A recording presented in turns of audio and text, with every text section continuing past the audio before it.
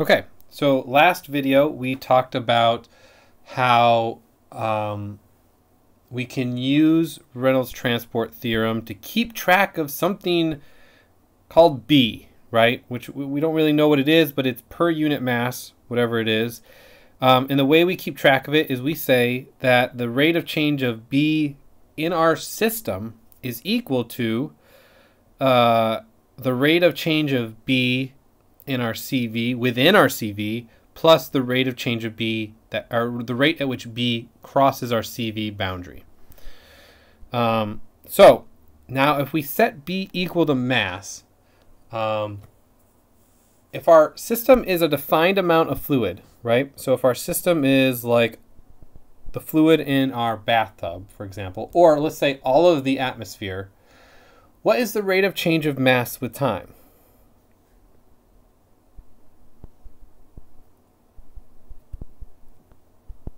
In our system? Well, remember what I said is that the system includes all of the fluid we ever want to care about. So that should never change with time because we've already defined our system to include all of the fluid, right? So our rate of change of our mass of our system with time is going to be equal to 0. Okay? Another way to think about this is, let's say you define your system as your bathtub, but then you put a child in there and it starts splashing water out all over into your bathroom. Well, then it appears as though water is leaving your system because you defined your system as solely your bathtub. But then that means you defined your system poorly because water is leaving that system, and your system should include all of the fluid at all times, even if it gets splashed out of there by a little kid. So you have to expand your definition of your system literally until it always includes all of your mass that you care about, all the liquid that you, sorry, not mass, all the fluid that you care about. In which case, even if there's a kid in your, in your bathtub splashing everywhere, it's your change in mass of your system, because now you've expanded it to your entire bathroom, is going to be equal to 0. So we can now write the Reynolds Transport Theorem as 0, favorite number in all of engineering, is equal to d dt, the rate of change of, we're going to integrate over our control volume in order to find the amount of our density integrated over our volume. Because remember, B, if our capital B is mass, our little b, which is mass per mass, is going to be equal to 1. So it's actually literally 1 times rho. Plus integral over our control surface, CS, time of rho times 1, because our b is equal to 1, times our v dot n hat dA. Okay? So this is the rate of change of mass in our control volume, and this is the rate at which mass is carried over the boundary. And that can be either positive, both of these can be positive or negative. Awesome. Okay, so how are unsteady effects measured? Well, we can, if we look at this, there's a d dt of the integral of rho, which is a function, remember, because we're doing an Eulerian perspective, of x, y, z, and t dv. This is the sum of all the mass in our control volume, and this is the rate of change of mass with time. Right, so if we have a steady state situation, the rate of change of anything in a steady state situation is 0, right? So we can write, if it's steady state, this is wonderful, d dt. We're going to write this equation over and over again so you guys get it like muscle memory memorized.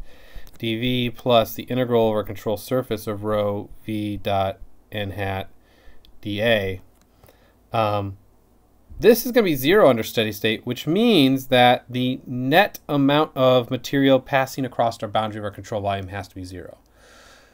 Now, fluid can be entering and fluid can be exiting, but this just means that the amount of fluid entering and the amount of fluid exiting has to be the same. That's all that means.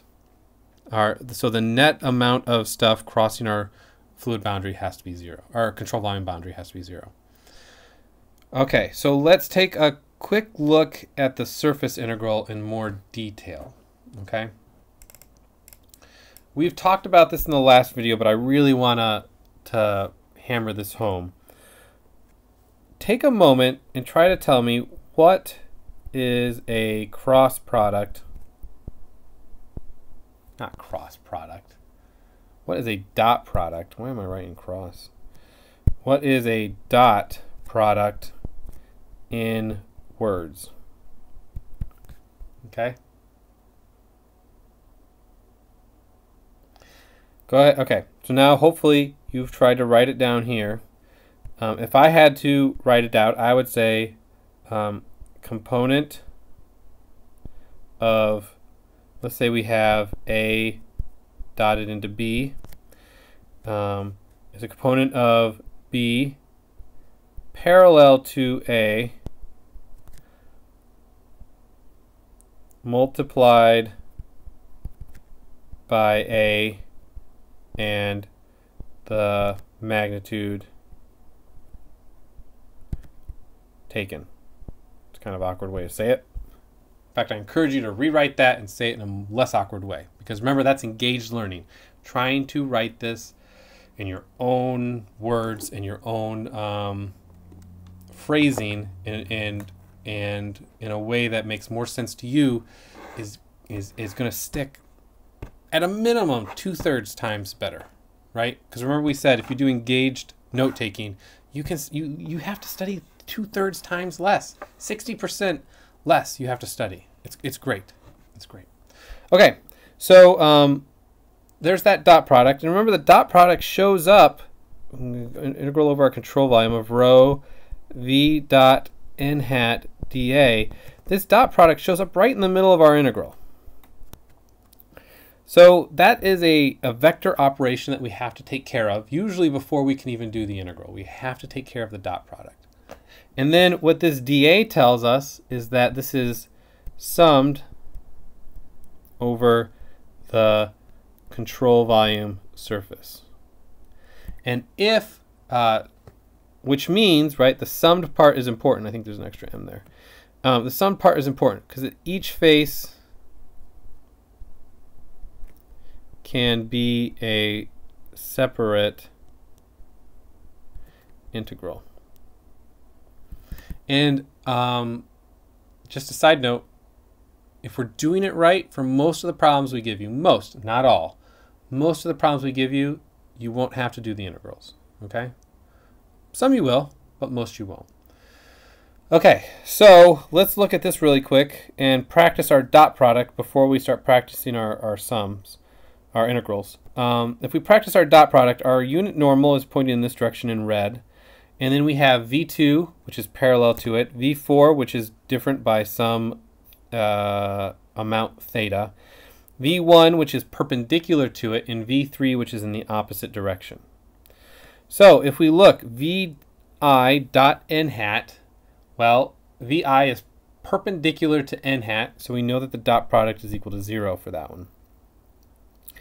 For 2, V2, they're parallel, right? So it's equal to the magnitude of V2. And this should be a hint right now. We like this. This is fantastic. If we can draw our control volume such that our velocity is parallel to our unit normal on our control volume, the dot product becomes easy. Then it's either a positive or, moving on to part 3, if the velocity is entering our control volume, then it is the negative magnitude of V3. So if we can draw our control volume so that it is perpendicular to our unit norm, draw our control volume so our unit normal is parallel to our velocity, the dot product becomes really easy, and we can just say it's a negative or positive velocity. If we don't do that, then we have to do some shenanigans, and those shenanigans are sometimes like vector 4, where we have some angle theta between our velocity and our unit normal, and our dot product is going to be equal to the cosine of theta times the magnitude of v4. So this can get very complicated very quickly. If we have time and space varying velocities, and when the unit vector varies with time and space. So you can imagine we have some unit normal that varies in direction, right? And then we have some velocity which is coming through like this, which is varying with time as well. So our unit normal is equal to some kind of function of x, y, and z, and possibly time. We can have a time varying control volume that we've defined. That's up to us. Our velocity is equal to some function of x, y, z, and t. And the dot product of those two can be quite difficult. We will try to avoid this by choosing low dimensional problems with simple surfaces and simply defined velocities. Okay? All right, so we're going to pause here just because it's good to take little breaks and get up and walk around. And our next video is going to talk about how we can make solving these problems easier. We kind of hinted at it already. Choosing control volumes well helps tremendously.